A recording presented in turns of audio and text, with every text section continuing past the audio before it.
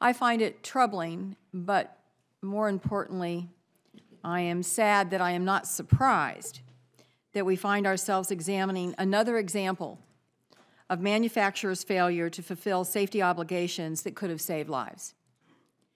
Honda is under investigation for failure to provide early warning reports to NHTSA related to the deaths the company has linked to Takata airbags.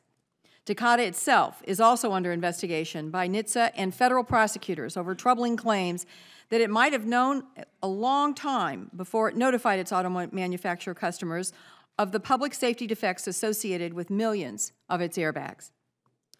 10 automakers have now recalled at least 7.8 million vehicles in the United States under either safety recall or service campaigns related to defective Takata airbags. What I want to try to get to the bottom of at this hearing is what is the difference, and isn't that difference important? A safety recall versus a service campaign. There seems to be some confusion among the driving public about the scope and severity of these recalls. And part of that is because not all the manufacturers are treating this the same, using the same language, and we have failed to have clarity from NHTSA in this regard. In this committee's Consumer Protection Subcommittee, we have held 3 auto safety hearings since General Motors recalled 2.6 million vehicles earlier this year for a defective ignition switch that was largely ignored by the company and federal auto safety regulators for more than 10 years.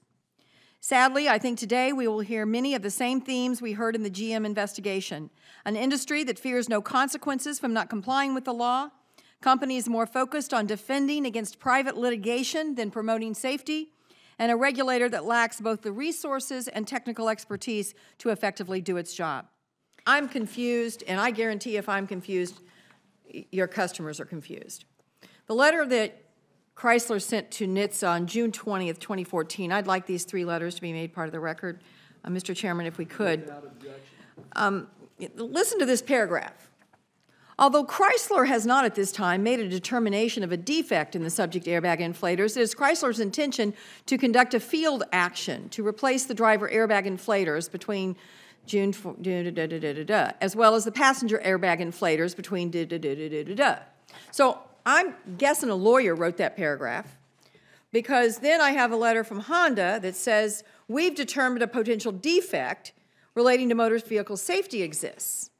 That was written in 2008, and then we have another letter from Honda in 2014 saying, we've decided to conduct a safety improvement campaign. We have not made a determination that a safety defect exists. Then you go down the list of the notifications, and I'm going to start in June of 14. We have a service campaign, then a service campaign, then a Honda safety recall, and then a Mazda service campaign, and then a Mitsubishi service campaign, then a Nissan safety recall, then a Nissan service campaign, then a Nissan safety recall. Then we have a Subaru safety recall. Then we have a Subaru service campaign. Do you understand the issue here? What's going on here is a refusal to characterize a problem in a way that is clearly understandable to the consumer. We have had more recalls in the last year and a half in the American car manufacturing and in the history of American car manufacturing, probably more in the last year than we've had in many, many years combined.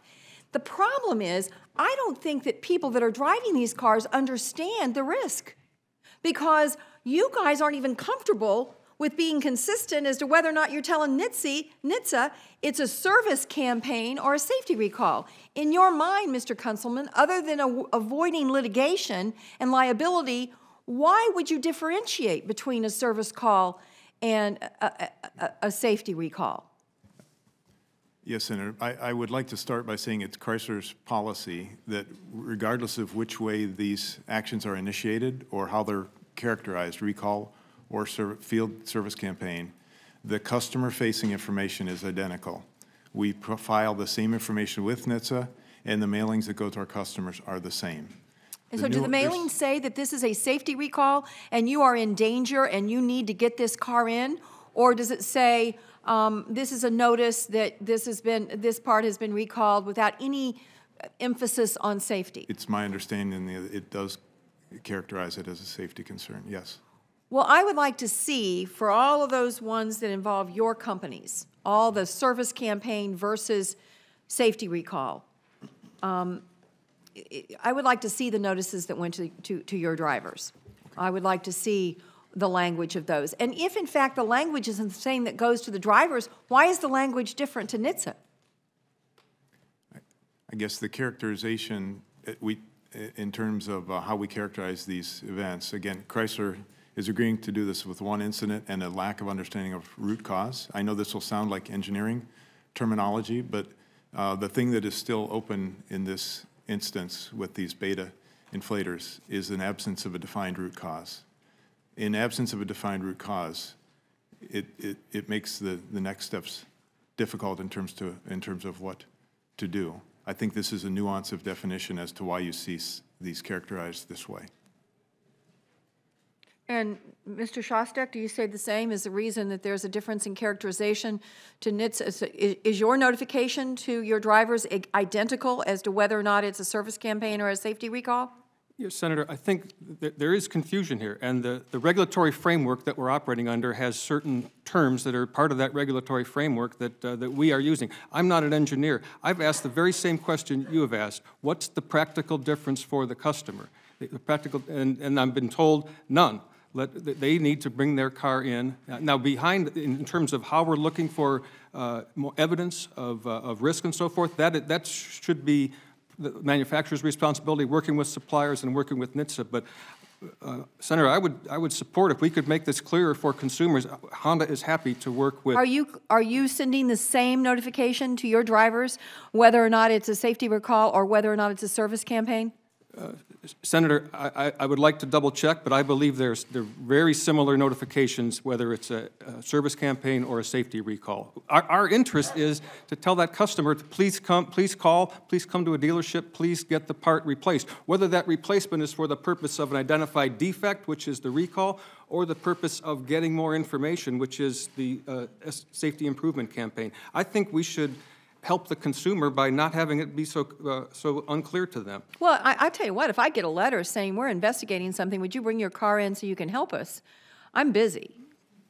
If I get a letter that says, hey, you know, if you drive this, you could have a piece of shrapnel embedded in your eye. If your daughter isn't sitting in the seat next to you, she could be blinded, or you could die. That's a lot different than, hey, we're checking out an investigation. Could you bring it in so we could check it out? I mean, I think that too many lawyers are in, I mean, we found this in GM. As you all know, you had to have followed it closely. There were lawyers that were trying to avoid litigation. There were not lawyers that were trying to make sure every consumer knew the danger. And we have got to get out of this defensive crouch about liability litigation and get into an offensive position about making sure drivers are safe. And until your companies decide to do that, until NHTSA is a more able and aggressive partner in that, consumers are going to be in the dark